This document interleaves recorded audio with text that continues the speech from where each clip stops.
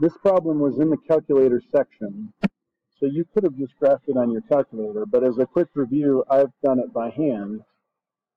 First, we factor and determine that our zeros are 0, 3, and negative 2, so I'll plot those. 0, 3, and negative 2.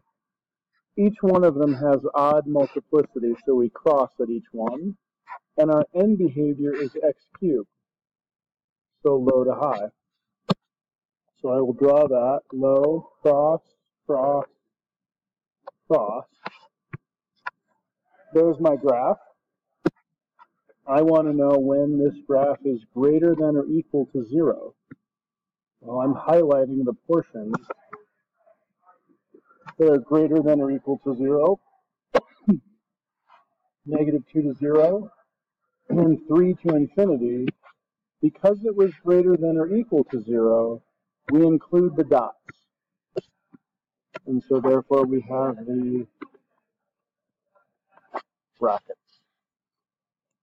An alternative way, once you have the problem factored and you know your zeros, you could put them on a number line and test values between. You would also get true and true from negative 2 to 0 and from 3 to infinity.